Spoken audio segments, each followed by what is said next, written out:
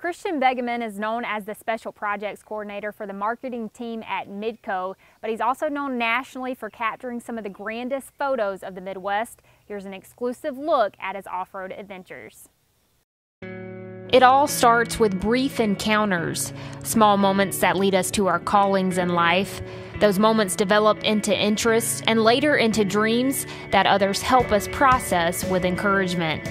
For Christian Begeman, it started at an early age in his hometown, Isabel, South Dakota. It was the experience of seeing a fall afternoon through the eye of a lens that sparked an initial interest. So my mom had a point-and-shoot camera, and at one point she wanted to develop the film, but there was still room left on the film, and being the, prudent folks that we were, it's like, you better go fill out the roll before we send this in. So me and my little brother, when it was fall, we went out to the creek and we took fall, what I thought were cool fall photos of the color of the trees, and everybody seemed to like them. A collaboration of moments that led Christian to the art of capturing moments in the Midwest. Those Midwest moments started in the sports realm in a time where action shots taken were few and far between. Played sports in high school, and this was in the late 80s, early 90s. And it was a big deal to see a picture of yourself playing sports. We had a weekly newspaper, and of course, whenever there was a sports photo, it was very rare, but it was really cool. Photos by their very nature freeze time. And if you can freeze a moment in time that shows a story, or shows emotion, or shows the passion that is involved with the athletes, I think that's what really speaks to me. Some of the best sports photos I've taken are the team on the bench cheering after a great play. It's not necessarily the great play, but it's that emotion, it's that story, that's what I like.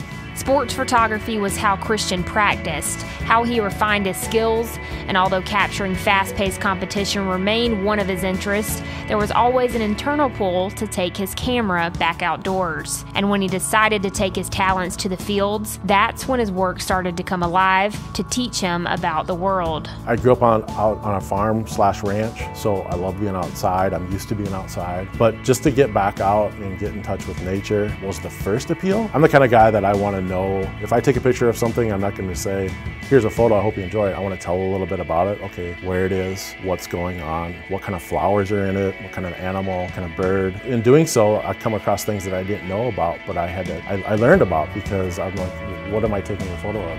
Is it rare?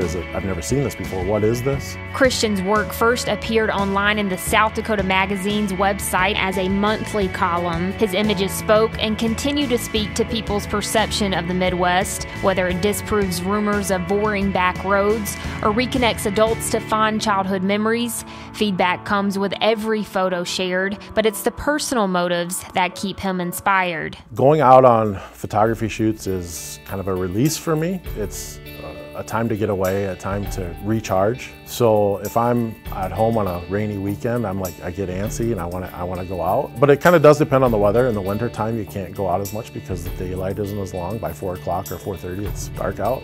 So in the wintertime, it's every weekend if I can. In the summertime, the days are longer, and it might be 3-4 times a week that I go out.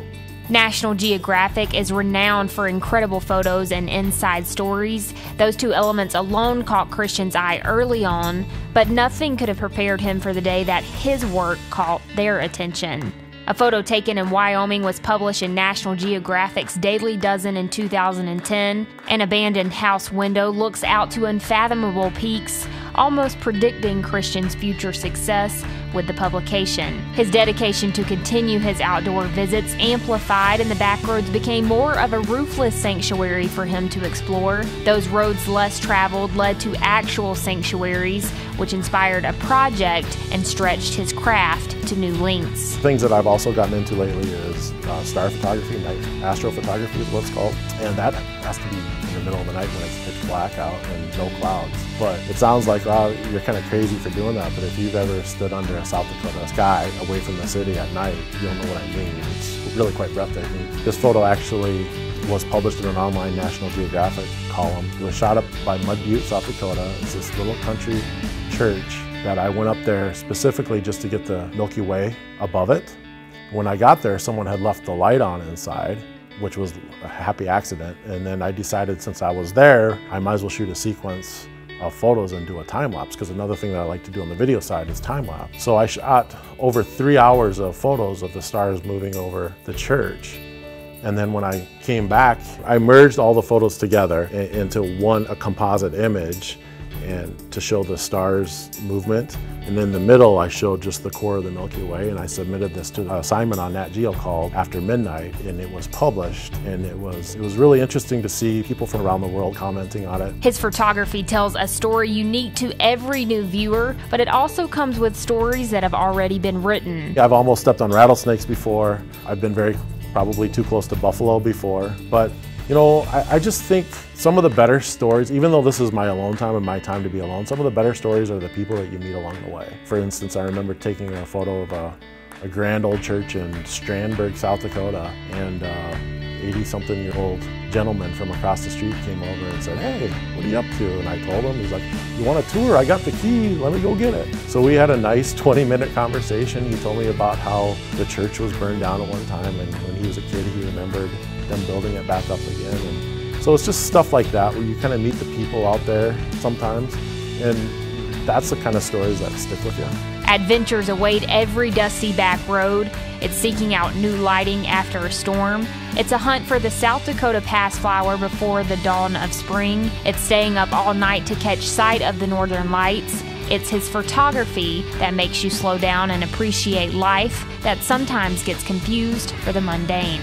Although you think this line of photography is a slower pace antic for Christian than the sports photography he started out shooting, there's an art and an athletic skill that goes far beyond framing these picturesque scenes. You'd think it's a complete opposite, right? Sports, everything's moving fast. You have to understand the game, know where the ball's gonna be, you know, try to capture that emotion, that passion, and be on your toes, have a really fast camera.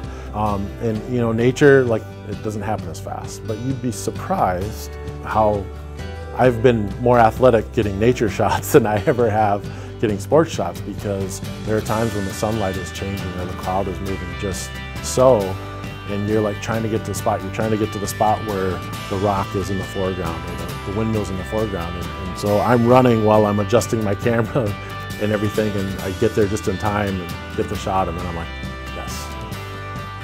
Like an artist waiting to be moved by their surroundings, so does Christian let desolate roads direct his work. The lighting, the weather, the season, that's what leads him every time he gets behind the wheel. We don't have the mountains, right? We don't have the ocean, but South Dakota and the Midwest has great skies, wide open vistas. And not only that, there's cool things to put in the foreground in front of them, like barns or country churches or prairie windmills, that I kind of like to use as perspective and to give that feel of farm country or the Midwest. And a lot of that stuff, when you're driving down the interstate at 80 miles an hour, you may not notice, or it may go by so fast. But when you're back on the county roads, driving slow, driving 30, 40 miles an hour, and you stumble across these great scenes, to me, that's what makes South Dakota a great destination for photos. His photography attests that beauty can be found in a lifeless South Dakota winter, that skies are a form of artwork all their own, and that a soul can whisper from behind a lens, even from a lost, nameless road in the Midwest.